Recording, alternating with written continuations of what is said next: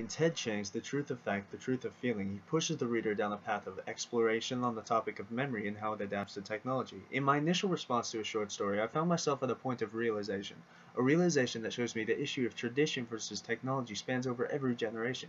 He did this with his comparison of the written word in Jingham's story to the Remy in a futuristic setting.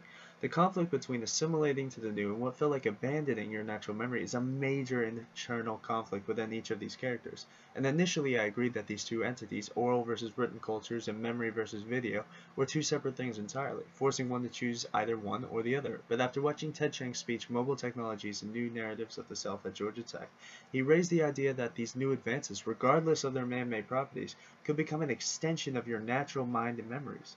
He says, quote, "If our life logs become as easily searchable as the web is now, our habits will evolve and our brains will adapt to reinforce those habits. When we want to know what has happened to us, we will start looking it up rather than recalling it directly. If you think of your life log as your memory, then your memory has actually improved. You now have a complete, extraordinarily detailed memory of everything that has happened to you," end quote.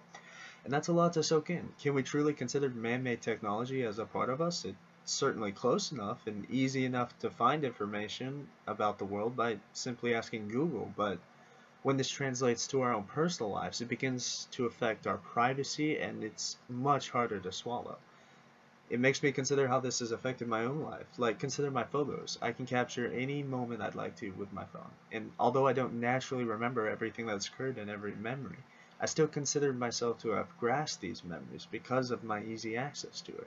I subconsciously have combined my mind and my files, and I've yet to see a negative influence in my life, but I'm still left with a hesitation towards the invention of a lifelog just due to its vast scale. So in conclusion, my opinion has changed from rejecting the notion of technology affecting my mind and realizing that I have in fact been practicing it in my everyday life. Thank you.